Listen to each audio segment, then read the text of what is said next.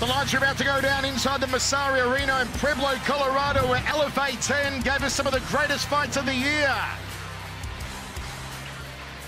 G'day everybody, Michael Chavallo alongside UFC Hall of Famer Pat Miletich. Pat, what a night we saw, and the fight we're about to show you highlights of stole the show. Michael Perez and Adam Martinez delivered something extraordinary. Perez, the Cuban Olympic wrestler, came out strong early in the fight. But I tell you what, Martinez and he went back and forth, constantly scrambling. Here's the banana split. This will basically destroy your groin muscles.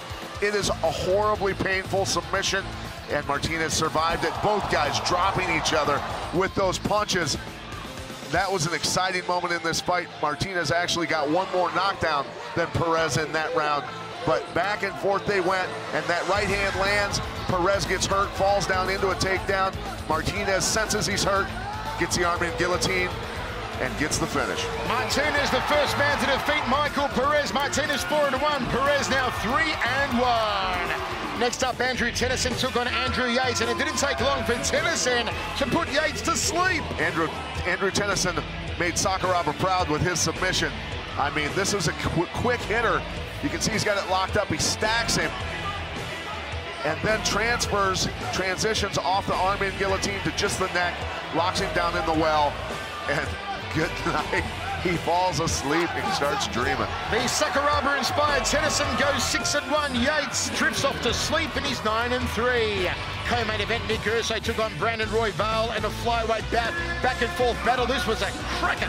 You know what? Royval is such a slick little athlete on his back, and he spent the majority of the fight there. Nick Urso, his dominant strength, his just positioning, overall positioning on the ground was exceptional.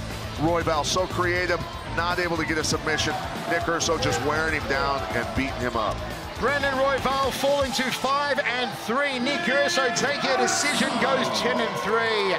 Main event saw Lucas Rota from Brazil take on Ian Heinisch. Heinisch came in 7-0, made short work of the confident Brazilian. Rota's a very, very tough guy, but Heinisch, his striking looked great, his movement, footwork, everything, and then once he got him to the ground, brilliant positioning, slides from the mount into a headlock, and then gets the shoulder lock here. Devastating move. Rota had no choice, you got to tap. Heinisch going 8-0 and sending a message to UFC matchmaker Mick Maynard saying he wants a call-up. Rota falling to 12-7. Folks, join us next Friday night from Foxwoods Casino. It's Lion Fight Muay Thai goodness.